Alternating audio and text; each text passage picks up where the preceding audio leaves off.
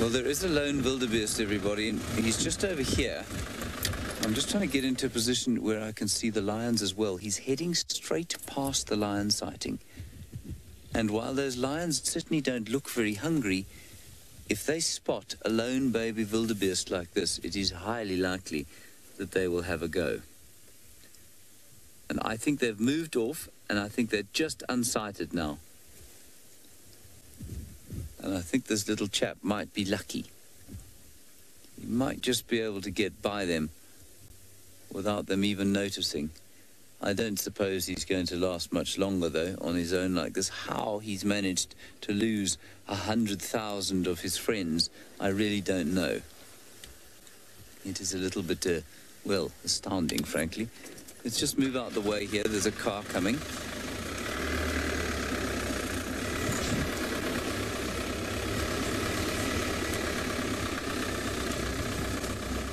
I'm just going to get into a position where we can... The lions have moved off, you see, towards the river now. And so they're going to miss this chap, I think.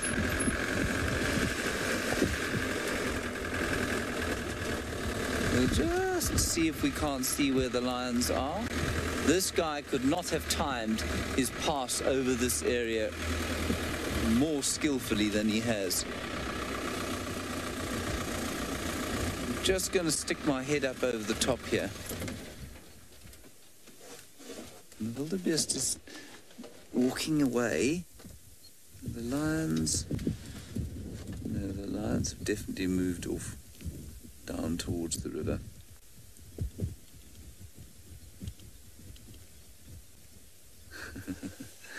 Shame. But he's heading sort of towards them. Don't go that way, fellow. Go the other way. And I'm just trying to see. I don't know if there's another road down towards the river. But if he goes the other side of the road here, this little fellow, which he's doing, he's heading straight towards them. Oh, he's now running straight towards them. But where they are right now, I don't know.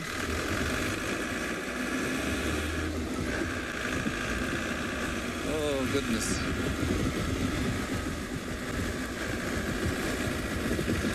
Bex, we can't go off-road here, so I can't follow him, I'm afraid.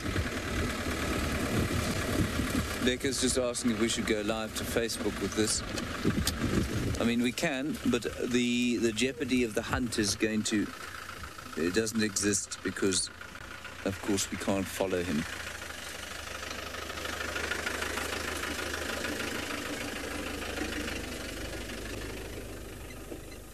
Alrighty, we're going to go...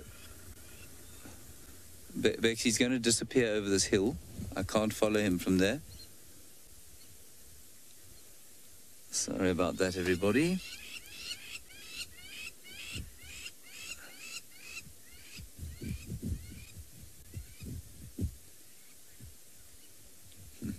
There's jeopardy in the final control, as Rebecca says. If we could follow him off-road, I would absolutely say we should definitely go live. I think what we're going to try and do, Bex, is try and get around this little hill, figure out where the next road is. In fact, I can see one down there. I'm going to drive very quickly around to the next hill and see if we can't get him coming over the top of this little rocky knoll.